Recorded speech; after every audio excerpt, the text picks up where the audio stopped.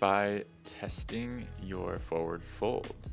So we get to check in and see where we're at right now today.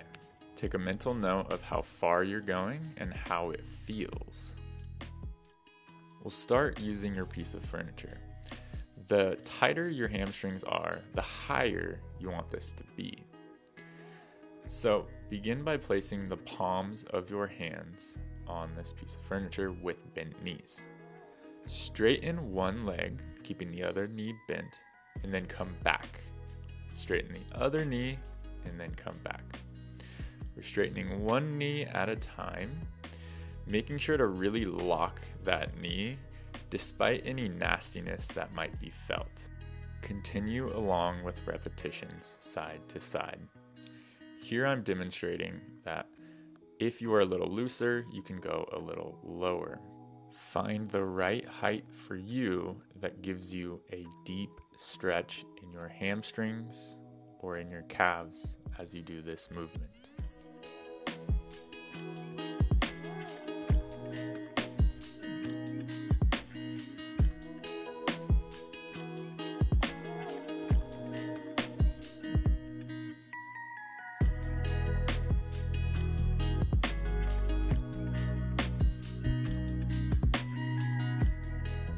And now you're finished with that.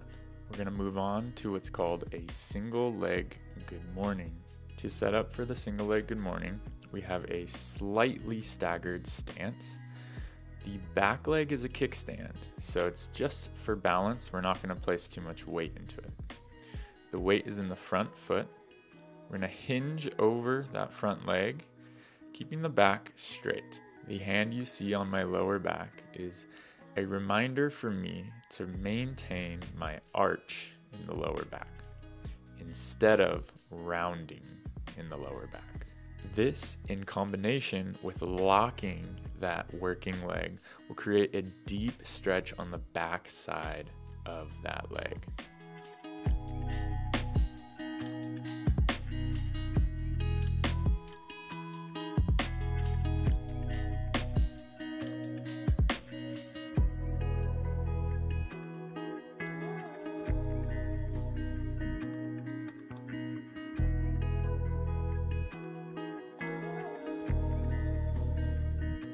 Hold this last rep for 10 seconds in that bottom position.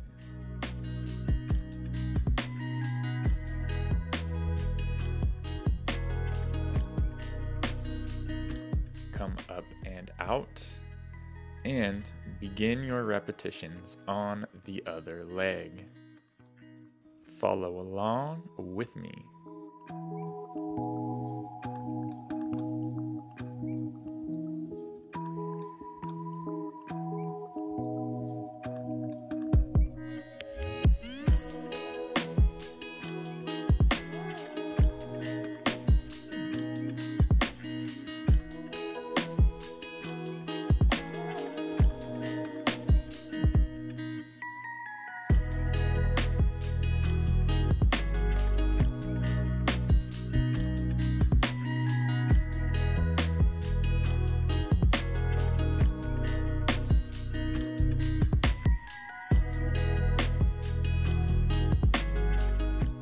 This is our last rep, so remember a 10-second hold in the deepest position that you can. Make it burn and make that leg work hard to support most of your body weight.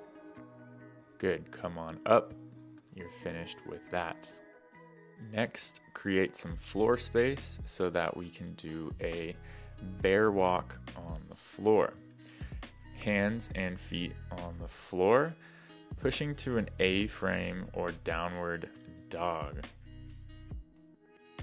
Once you arrive in this position, pedal the legs out side to side, reaching heel to floor, similar to that first exercise.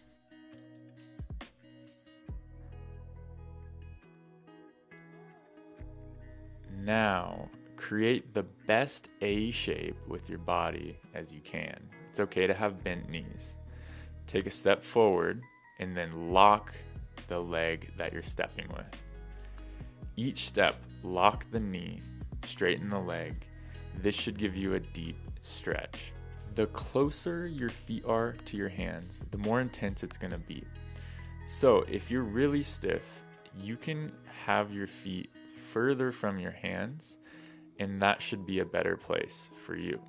Try to hold that straight leg position for at least 2 seconds each rep.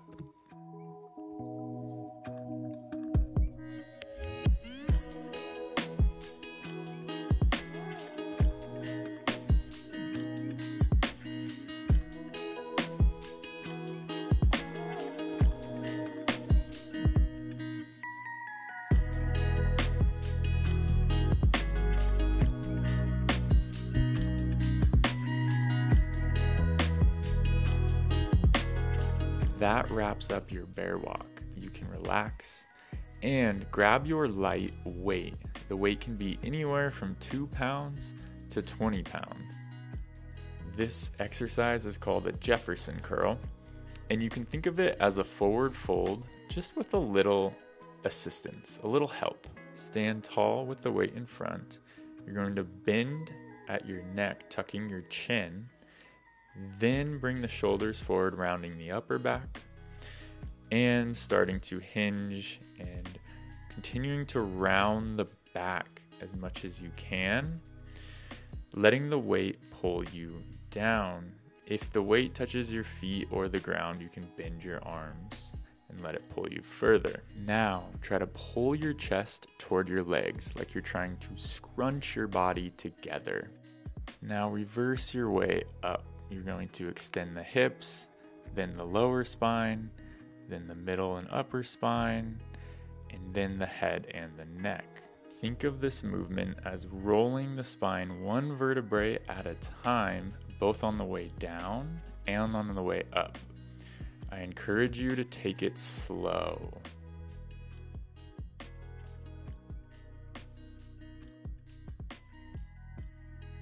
At the bottom, remember to pull your chest toward your legs for 5 seconds.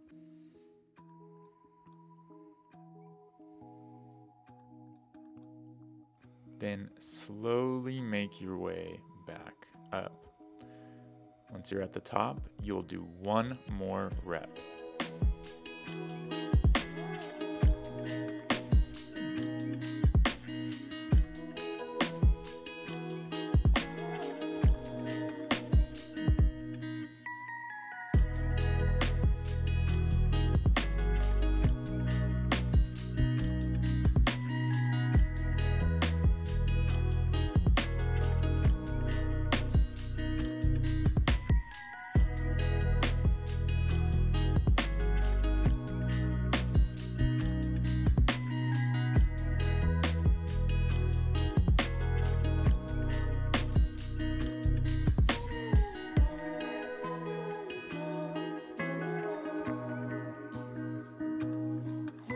Good job. You're done with this round of the follow along.